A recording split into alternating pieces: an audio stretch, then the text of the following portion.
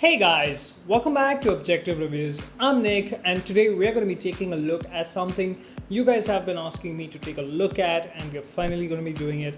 I'm talking about Homebridge. Now for those of you all who don't know what Homebridge is, well first we'll have to know what HomeKit is. Now simply put, HomeKit is an ecosystem of hardware and software that work together to automate some daily things in your life at home or at your office. Now a quick example would be the smart locks. Now there are smart locks that works with Apple's Home app where you set everything up and as soon as you approach the door you can say, "Hey Siri, open the lock," and the lock is opened. That's it. Well, similar to this, Homebridge brings similar kind of support to devices like hardware that does not support it. Now these ear lights running behind me are a good example of this. They do not directly support HomeKit, but they do run on Wi-Fi. Now as long as I have Homebridge running on the same network as the one these lights are connected to, everything's gonna just work fine. But what do I mean by that? Well, what Homebridge does is brings the support to control these lights from the Home app and using Siri right on my phone. So that's great. So let's quickly check out how to get this installed. Now, first of all, what you need to do is go to GitHub and go to Homebridge webpage and install Homebridge. Now, on what kind of devices can you install Homebridge on? Well, any computer that you run 24/7 in your house. Now, I have a dedicated server for the house which is running 24/7. It's a very low power server that does a couple of things on a constant basis and I can definitely use it.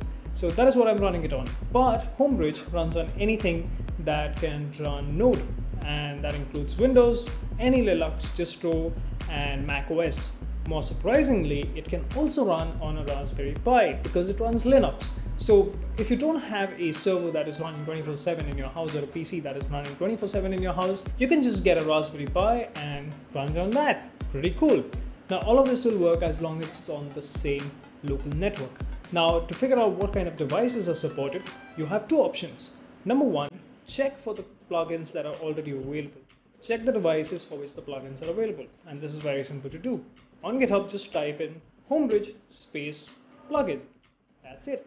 And you'll get a list of plugins and repos and open source code that people have written and shared with us so we can use our devices with Homebridge. Pretty fantastic, isn't it?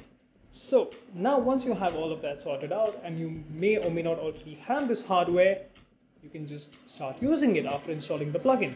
The instructions for all of this are on the Homebridge webpage, so go check it out there. No point in me explaining it to you all over again. The second option is that you know how to code. You can read other people's code, figure out how they've done something, and write your own code for hardware that you think you want to bring onto this ecosystem. Now, Homebridge was initially written by Nick Farina as a personal project, and now it has an entire community revolving around it. People are writing their own plugins, and Nick is obviously maintaining the Homebridge repo itself. So this is really caught up, and it gives people like me a lot of flexibility on the kinds of things we can do with this. Now this works for me in terms of these ear lights because I can get these really nice looking backgrounds in my videos and do this.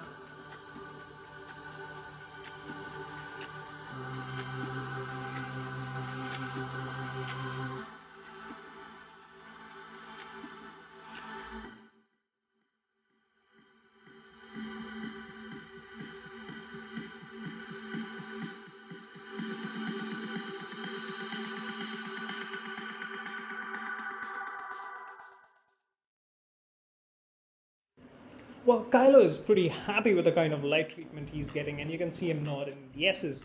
So you can do really cool effects with this, and this really plays well for B-roll. And to quickly show you that this does in fact work with Siri, let's do a test. Hey Siri, turn off the lights. Okay, the lights are on. Oops. Hey Siri, turn off the lights. Okay, the lights are off. Now let's turn them back on. Hey Siri, turn on the lights.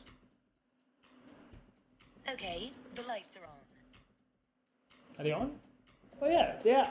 So there you go. This is pretty cool. Now you can take this a step further, and if you have an iPad that is at home all day, or an Apple TV if you already have it, you can set that as a bridge. Now that bridge is going to act as a controller, and what you can do is set up to turn on all the lights during sunset, which is what I have going on, and then at a set given time at night you can turn them off or set it to a different scene. And you can control all of these lights or these peripherals, the hardware, based on different rooms. So you have, say, 4 of these in a particular room and another 4 in another room, maybe a living room. You can control all of these separately.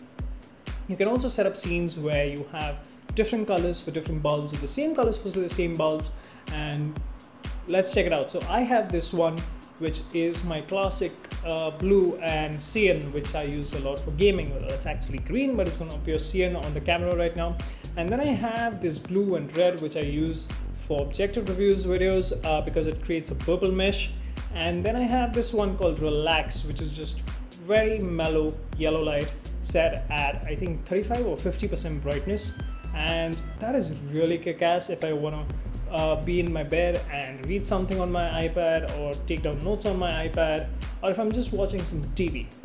Now all of this is really great, and a big thanks to Nick for making Homebridge and making all of this possible. A big shout out to him. So I wouldn't call this video a review of anything as much as bringing you this information and showing you what is possible.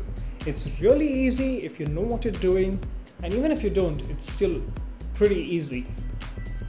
Like, come on, just a few commands you type and everything is just smooth.